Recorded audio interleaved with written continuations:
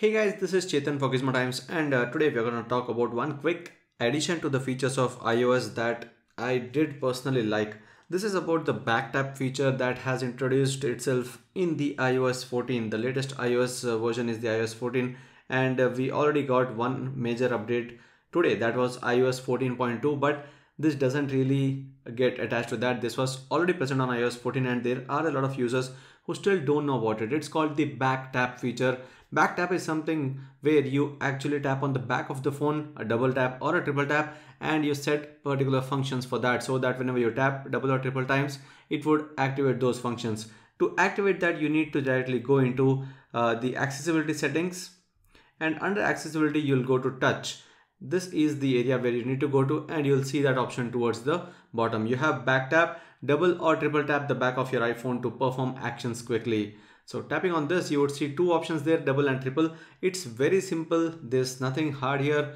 Double tap has these many options where you have everything, including app switcher, control center, home, lock screen, muting the phone as well, and also notification center to be opened, reachability, screenshot. I would rather choose this because screenshots on Android and iOS both require double physical button press, or in Android we have seen screenshot gestures like a triple finger being shifted down. Those things are still not on iOS, so this is one of the ways to make it easier. And you also have the volume down and up controls with the same, so you can do either volume down with double and volume up with the triple. Depends on completely your personal choice. So these are the things that you would be able to do with the double, and the same list should be present on the triple tap as well. So there's no difference there, it's exactly the same. So you can switch it to whatever you want to and start using it. So I would rather choose app switcher for triple and a screenshot for double. Now let me give you a quick demo of the same. So now I'm on the home screen, and if we double tap on this area, this is the area exactly towards the back center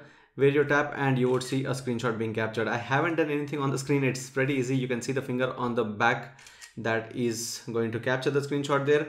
Now on the triple tap, we have chosen the multitasking or everything, all the background applications.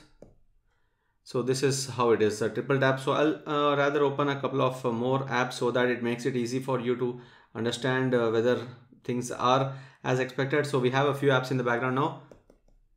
So 3 taps and you have all the recent applications here. So that's how it works. Very easy, as you can see here. 3 taps and this one. Now go back to this and double tap, it would take a screenshot. So this works pretty well, and you have seen how to actually enable it. You just need to go to accessibility settings, then touch settings, and here the bottom one is the back tap. A very handy and a very useful feature.